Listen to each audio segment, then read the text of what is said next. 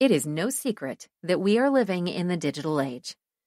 Technological advancements continue to grow at an unprecedented rate.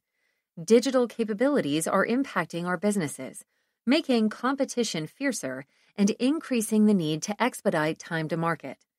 To succeed today, organizations must rapidly improve, innovate, and adapt to changing market demands or lose their foothold in the market.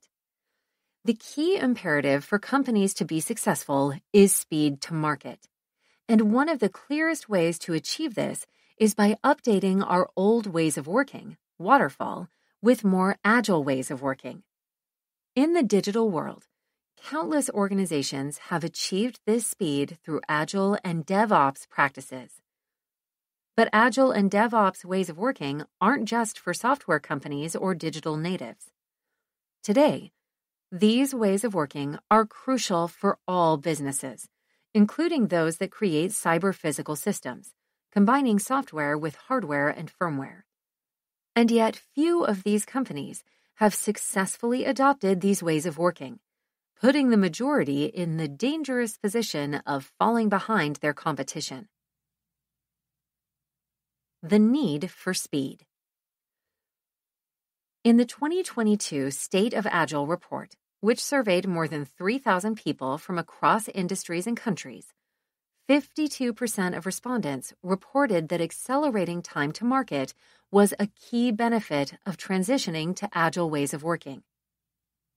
This benefit was coupled with organizations' desire to move quickly while still remaining predictable.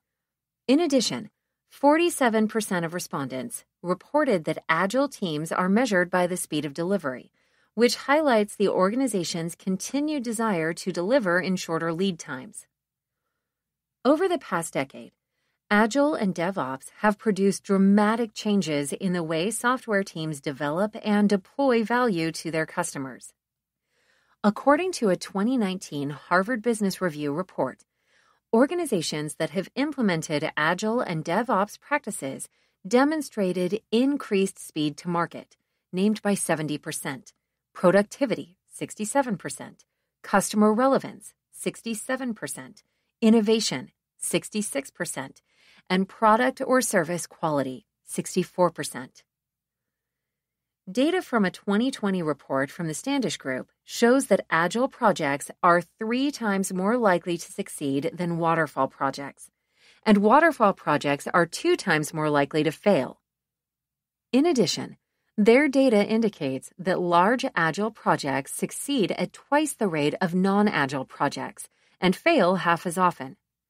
Clearly, the ability to react to market demands and deliver value with speed has become a key differentiator in digital products and companies. But it does not end there. This need for speed is not limited to the digital world.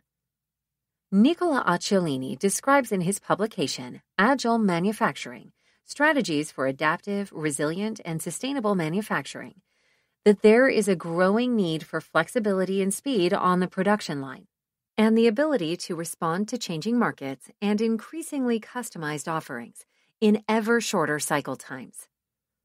We recognize the growing imperative to respond to changing priorities as we build cyber-physical systems.